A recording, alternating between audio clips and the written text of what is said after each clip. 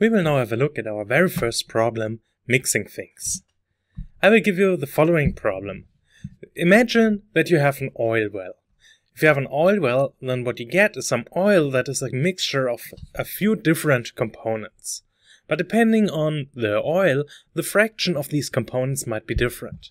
And maybe you want to mix them in some way that you have a very specific fraction of all the components. So let's have a look at this example. You have three substances and each of them has a different fraction of the two components A and B. And now you want to mix two new substances with a different fraction of A and B. The question now is, can you mix these three substances in any way so that you can get a component Q1 with 25% A and 28% B, or a component Q2 with 15% A and 15% B? Now you can try to figure out if you can solve this problem. If you have tried for a while to solve this problem, maybe you have found out that indeed you can mix the component Q1, but maybe you haven't found a way to mix the component Q2.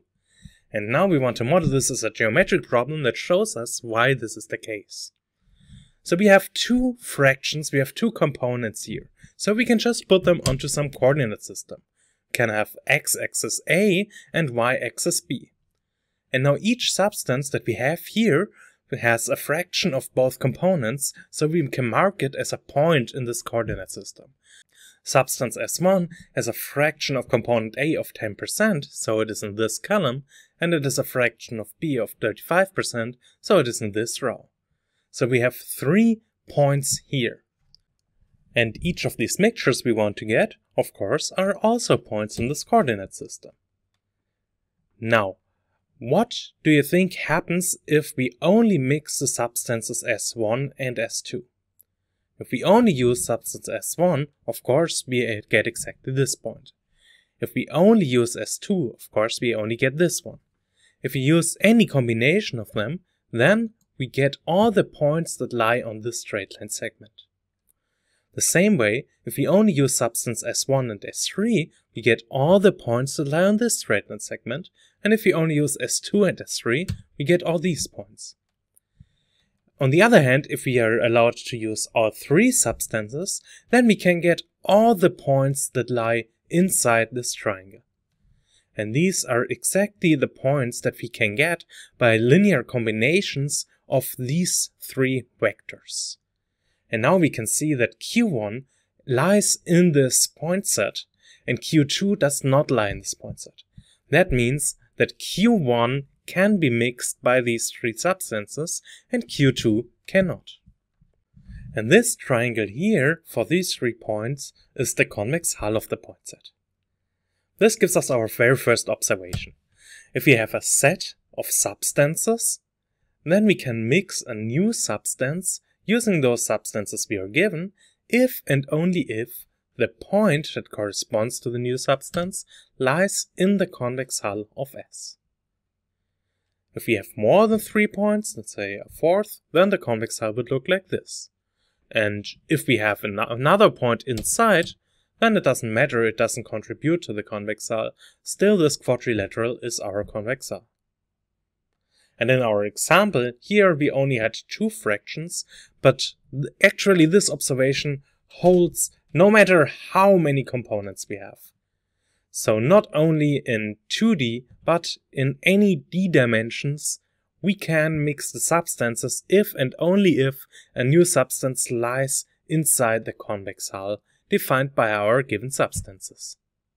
Using the convex hull, we can solve these type of problems. There are now 2 things we have to do. First, we have to formally define what a convex hull is, and then we want to find out how we can compute it. So, assume you're given a point set. Let's say we're still in 2 dimensions. How would you define the convex hull of this point set? There's one nice approach that we can use, which is the physics approach. So assume you take a piece of wood, and for each of these points, you put a nail in it. And now I take an elastic rope, and I stretch it, and let go. So we have an elastic rope like this, and after I let it go, it snaps and it will stop exactly at the outer nails. And this gives us the convex hull. This is the physics approach, how in praxis you create the convex hull. You just take this rope and then take all the points that lie on the rope or inside. The problem for us is, how do we compute this? You need a physics engine, you have to program it, and then it has to handle everything for you, and it's basically a black box. That's not something that we as theoreticians can use or analyze. So we want a more mathematical approach. We want a mathematical definition how this convex hull looks like. Can you think of something, some way we can get this convex hull in a mathematical sense? For the mathematics approach, first we have to define what a convex set is. The mathematical definition of a convex point set is, if you take any 2 points in this point set, let's say this point and this point, and you take the straight line segment that connects them, then all these points on the straight line segment also lie in the point set. And what is the convex hull? The convex hull is just the smallest convex set that contains all the points that we are given. So a mathematical way to write this down is that the convex hull is the intersection of all convex sets that contain our input point set. Now we have a mathematical definition, and we technically could turn this into an algorithm. Just compute the intersection of these sets. So you only have to compute all the convex sets that contain S, intersect them, and then you're done. What's the problem with this approach? The problem with this approach is that this set is huge. This is an infinite number of sets. Just take any convex point set and make it larger by just a single point, and you have another convex point set that also contains our point set. So this is not feasible. We cannot really compute this. So we need a better way. We need to be smarter. We cannot look at all the convex sets, but we have to find a subset of them. Can you think of a way that helps us to reduce the number of convex sets? For this particular convex hull, we could easily describe it as an intersection of only half planes. Let's take this edge on the boundary of the convex hull and extend it. Then we get a half plane of all the points that lie below it. We take the next edge, we extend it, and now we have a half plane, and the convex set lies to the right of this half plane. Take the next edge, and so on, until we have looked at all the convex hull edges, and each of them describes a half plane.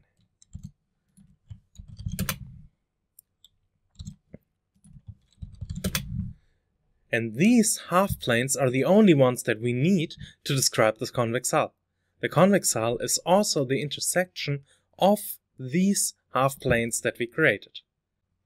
So in order to compute the convex hull of our input set, we might as well just look at the half planes that contain the input points, and not all the convex sets.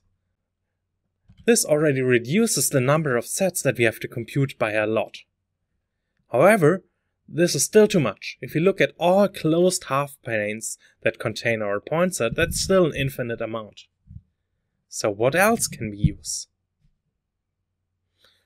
If we look at all these half planes, each of them goes through a corner point of our input point set.